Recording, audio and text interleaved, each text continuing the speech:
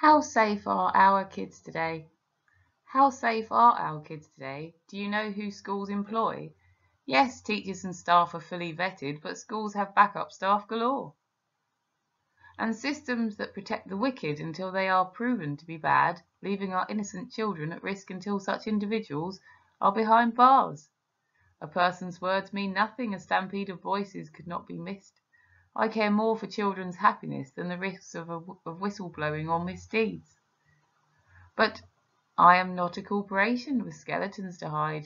I see the bigger picture. This problem must be nationwide. DBS is not worth the paper it is printed on, for once you have one, you have 3 years outside of work to rape, steal and do things wrong.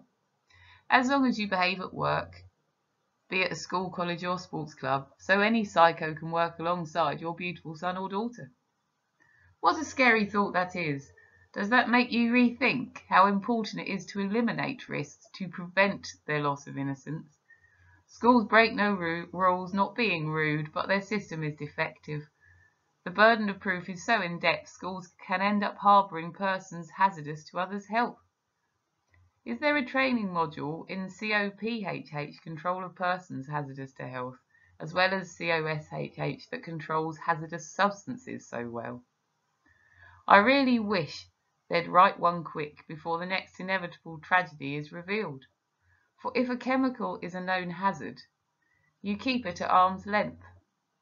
If a person is a known hazard, you let them carry on pretending to act dumb, to cover up the fact that they cannot do a thing and are stuck with a ticking time bomb from now until kingdom come. Is that what you want for your kids? I certainly do not. It's time to wave our banners high and launch a concerned parental revolt. The end. Full stop.